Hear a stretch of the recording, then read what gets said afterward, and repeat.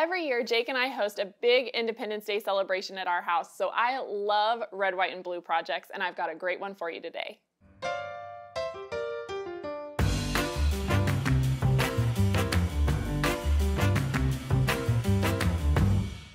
Okay, I am so excited about this quilt. I have been dreaming about making this for a little while, and I finally have the pattern together in an easy way that I think you guys are gonna love. So look at this beautiful Sawtooth Stars and Stripes quilt. It's just two simple blocks, but it's really striking, and I decided to go with yardage for this quilt, even though it is pre-cut friendly, and you'll see that as I show you how to make it. So to make the quilt like you see here, you're going to need 1.5 yards of red, and all of the fabric we use today is the Riley Blake confetti cottons. And so 1.5 yards red, 2 3/4 yards of navy, and 3 yards of your white background. I did bind it with navy, and so if you want to do that, you'll need an additional 3/4 yards of that. So let me show you how to make this. I'm really, really excited. Let's start with the stripes block because I think you're going to be surprised at how simple it is. So to do that, we're going to take a 10-inch square of red and a 10-inch square of white, and I have both of those already cut here. And so if you had pre-cuts, you could just use them. And I'm just going to stack them. If you were using prints, of course, you'd want to have them right sides together. And then I'm going to grab a pen and my ruler, and I'm just going to mark corner to corner in both directions. If you're familiar with our Easy 8 half square triangle method, that's what we're going to do here. So I'm just going to draw a line this way and then this way.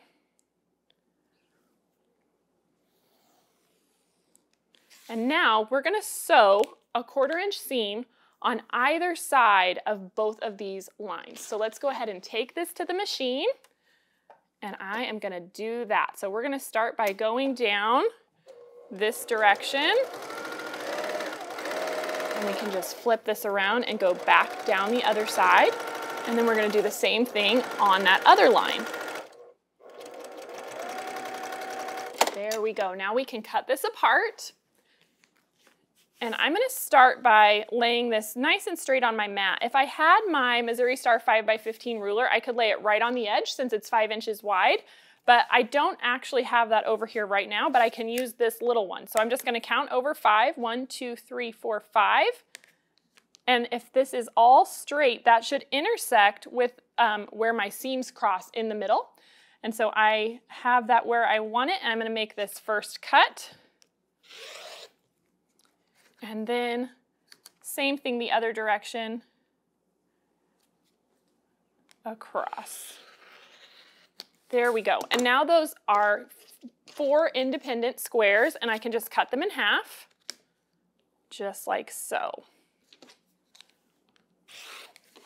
Now when I am making half square triangles, I like to square mine up using the block lock, and the block lock makes a 4.5 inch ruler, and that's the size we need to square to. So that's what I'm going to be using today. So we're going to cut all of these in half, and you'll see that it's going to give us 8 of these half square triangles once we get them all cut apart. So let me finish that up, and then with the block lock, we do want to press them open. You could use the Clearly Perfect slotted trimmer here if you have that, or you could just use any squaring tool that you like. So let's go ahead and press these back. I do want to press to the dark side, which in this case is the red. So I'm going to roll this back so that my seam is hidden on that side.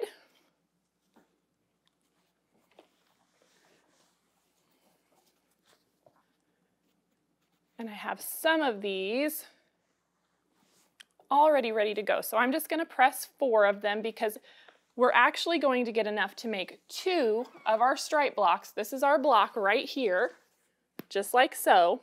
There's enough to make 2 of these out of every set. So you can see I've got 4 here, I've got 4 more that I could press, and it takes 4 to make this block.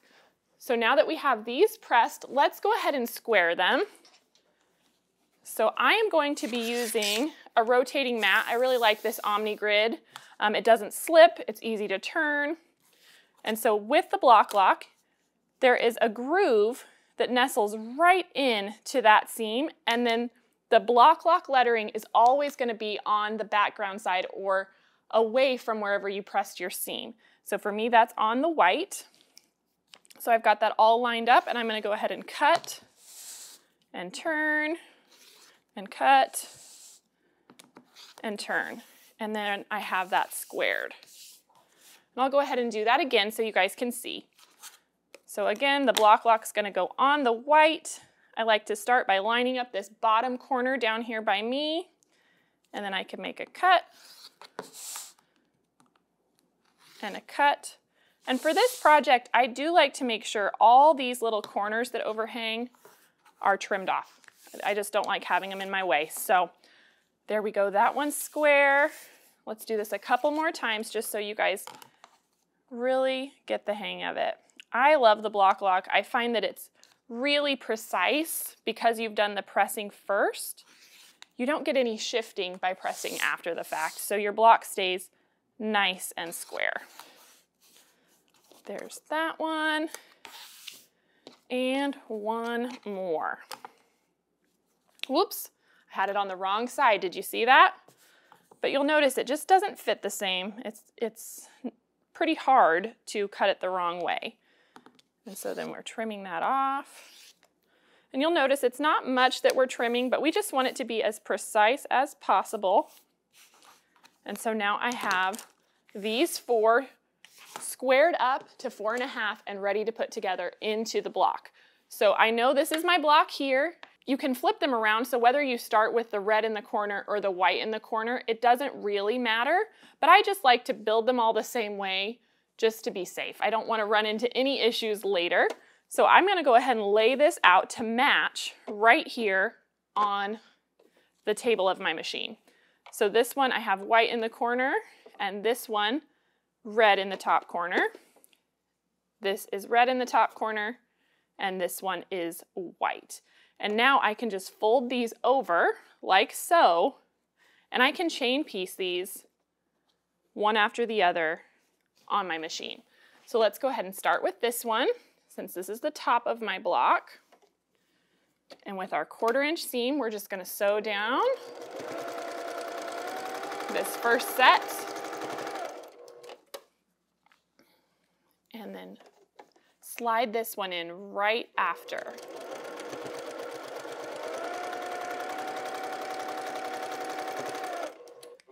And I love chain piecing on projects like this because now it's almost acts as a pin. It just holds it together in the right orientation, and so I can fold this, line it up, and now I can sew my 2 rows of the block together. So I take a few seams, and then I'm going to line up the middle and make sure that they're going in opposite directions, that those seams nest nicely. So it'll be nice and crisp where they meet up. And then once I get to that point, I line up the end of my block.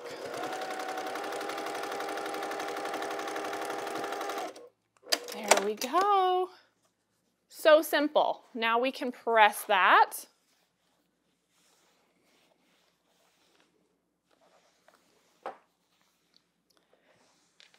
Just like that, our stripe block is done. So you're going to make 40 of these for the quilt because it measures 8 across by 10 down, and we're alternating between the star blocks and the stars and stripe blocks. Sorry, there we go. Alternating between the two. So just some quick math, since you need 40 of these, you'll need 20 sets of your red and white 10-inch squares to get all the blocks that you need, because each set gives you 2 of these blocks. Hopefully that made sense. Okay, so let's move over to the star blocks. Again, this could totally be pre-cut friendly. You could use a layer cake for this, but what you would need to do is you would cut it down from 10 inches square to 9.5 inches square. So I have gone ahead and trimmed my navy squares to 9.5 inches. So if you're working from yardage, you would just cut them at 9.5. There's no sense in having that extra ½ inch to cut off. So that's what I've done here. So this is something that I think is really fun, and I'm going to use my rotating mat again here, but I'm going to take my 2.5 by 15 inch ruler. Any ruler is fine, but 2.5 is the measurement we're looking for. And so on all 4 sides of this 9.5 inch square, I'm going to cut 2.5 inches in. So I'm lining my ruler up with this outside edge, and I'm going to make a cut. And you'll see why the rotating mat would be so helpful. And I don't want to move it. I'm just going to leave it just like that. I'm going to rotate it again, line up my ruler on the edge, and make a cut. And we'll just continue on all 4 sides. And I love this trick because it saves us some steps in cutting. We're going to get all the pieces we need just by doing this. So there we go. So now you can see this comes apart, and what this gives us by using this method is 4 2.5-inch squares for the corners, 4 2.5 by 4.5-inch rectangles that are going to become our star legs, and 1 4.5-inch square in the center. And we got all of those pieces by just making 4 cuts instead of all these individual cuts. So I think it's a great time saver. So now I'm just going to stack these pieces up so that they're easy for me to find in their different size orientations. And then I've got a 2.5-inch strip of my background that we're going to go ahead and cut into some 2.5-inch squares. So I'm just going to stack this up. And for this one, I'll probably move my rotating mat out of the way. And we'll just cut some 2.5-inch squares really quick. So I'm going to straighten up this edge first. And then I like to just flip these around. And again, I can use the width of my ruler as my guide.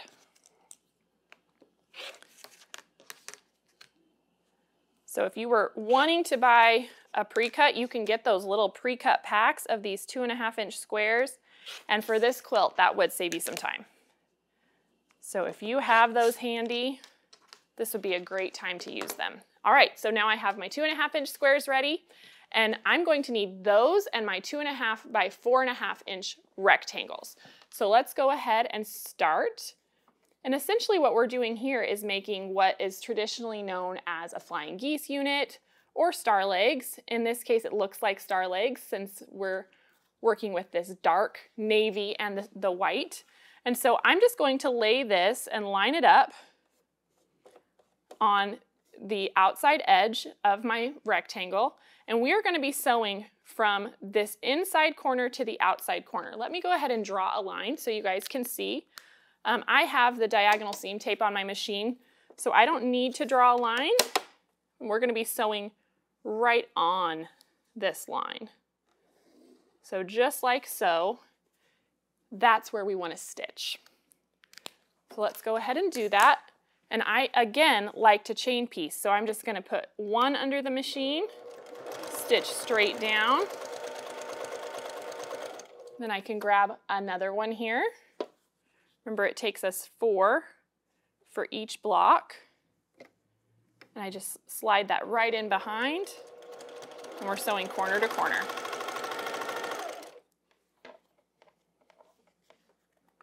If I can get a hold of my little squares.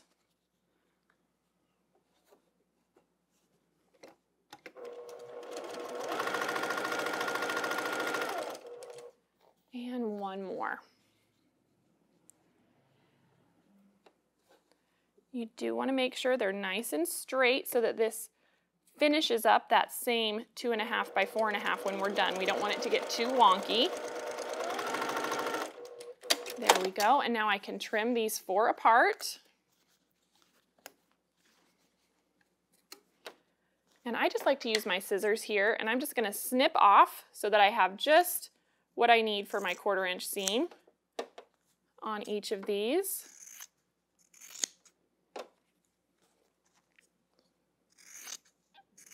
Just eyeballing it. If you want to use a ruler and a rotary cutter, you can.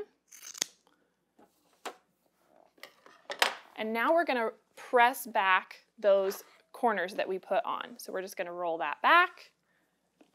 And again. And again. And our last one. So now we're going to do the exact same thing but we're gonna put it on the opposite side.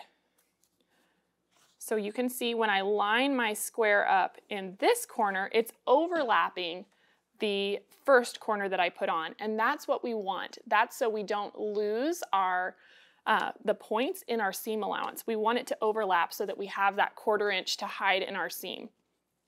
So now I can sew this one corner to corner just like we did before. Let me go ahead and do one more. I have some of these ready, but again, let me make sure you guys can see this. We're gonna lay this right in line with our navy piece on the edge, and we're gonna sew from this corner to this corner so that it overlaps our first white square. So let's just slide this in behind.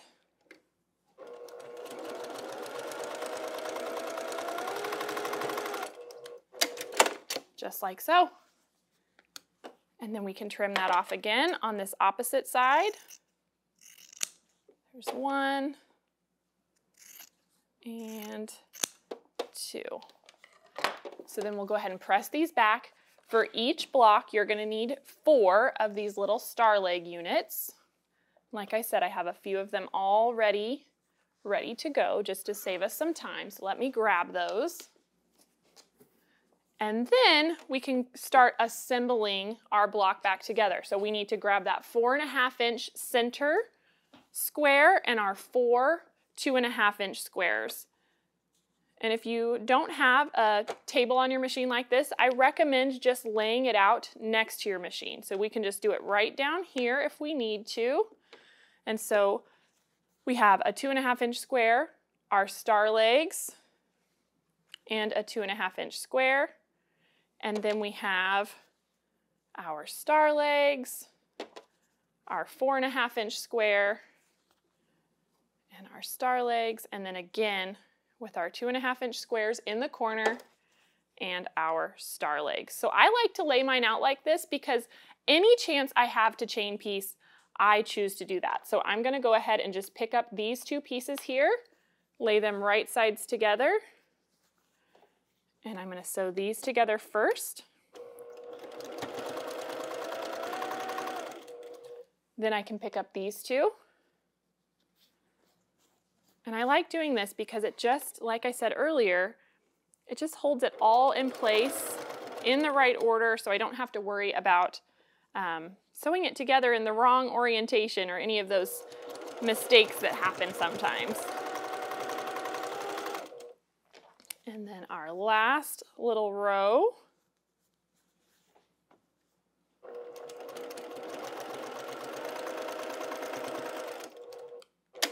we go. And so then I like to kind of flip it over, and then I know I can work from the bottom. I can add this 2.5 inch square to this side. Whoops, make sure it's nice and straight.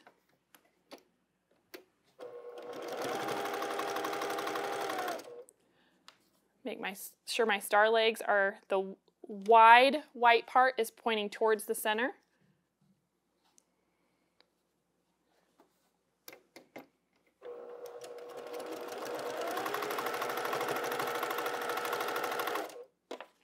And then my last little 2.5 inch square at the bottom.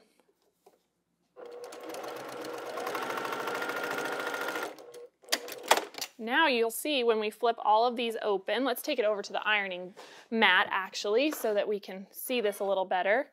I do like to press my star legs, these top and bottom pieces, I like to just roll those squares out. So we'll do that first. And then on this one, I like to make it so that the seam is going towards that big square in the center. So it takes a little maneuvering since they're all stuck together, but then it's helpful. You can see once this is all folded, it looks exactly like we need it to. We know it's all laid out correctly. These are stuck together, and I can just kind of fold that over and take this to the machine and sew it down. So let's line it up. Take those first couple of stitches and then check to make sure my seams are nesting nicely, which they are great. I do want to pause. I'm going to back stitch here just so I can show you this. I hear a lot of questions about how to keep your points. And so as you can see, this is a really great example because I've used white thread here. As I'm approaching this, you can see where the threads cross on this star leg. You can see where the white threads cross. And as my seam is coming across here, to make sure that I don't lose this point that I've created, I need this new seam to be on this side of where those stitches intersect. So hopefully that makes sense. If I were to sew over here, you can see how I would cut off that point and I would lose it. So we're just going to make sure as we come back here that we stay on this side of that intersecting seam. And sometimes if you have to just slightly narrow your seam allowance there to make that correct, that will be fine and you'll be glad you did because that will stay lined up.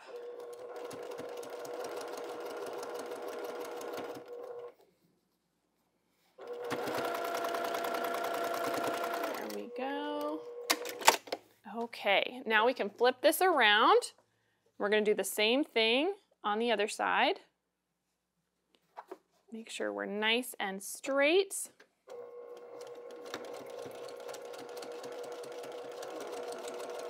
And I'm going to show you guys one more time. So I'm going to backstitch again, just to make sure that you can see what I'm talking about. So let me move this over here and make sure our cameras can see it. So here is where our seams are crossing from our star legs. You can see right here, this is the magic point that we're trying to keep on our block. And so as my other stitch line is coming across here and getting ready to approach that center point, I want to make sure that those stitches stay on this side, the seam side of the point, as opposed to this side. You can see if I were to stitch across here and come up right here where my finger is, I would lose that point. And it's just a little detail. It's not a huge deal if it happens, but if you're worried about it and you're trying to keep it, just make sure that you're stitching on that seam side. And you can even, you know, bump out a little bit, like I said before. So let's go ahead and stitch that down.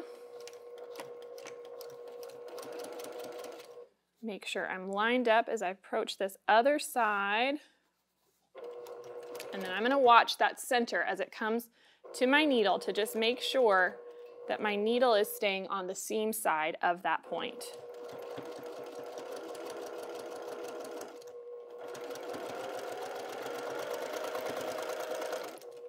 There we go.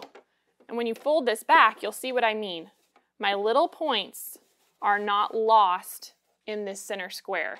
You can see exactly where they all meet. And that's what we want. We want just a hint of that white fabric to poke through at the seam. So that is it. There is our beautiful star block. Isn't that so fun? And then when we set these together, we're just gonna lay them out. I'll do it over here on my cutting mat. I have a little bit more working room here, so let's just clear this out of the way. And so we're just gonna start with a star block, and then we're gonna alternate with our stripe block. And I did all of mine with the white pointing up, and then the next row, they're all oriented the same way, and you just start one row with a star and one row with a stripe. And you will notice that, you know, every single row is the same. It's 8 blocks across by 10 down. This makes a great size quilt. It's perfect for a picnic. It's 64 by 80. I do want to show you this cute backing I used. It's just a regular quilting cotton, so you are going to need 5 yards. Let me show you on here. It's this great like firework print, which I just love and seemed perfect. I used this great Star Spangled Banner quilt pattern, which is just perfect for this project. So I hope you enjoyed this quilt, and I hope you have a great time making it. And until next time, have a wonderful week. I'll see you soon. Hey everyone, it's Misty. Thanks for watching at home. If you aren't already a part of our Missouri Star family, be sure to subscribe and hit the bell if you want a notification every time we release a new video. I'll see you next Monday on the newest episode of At Home.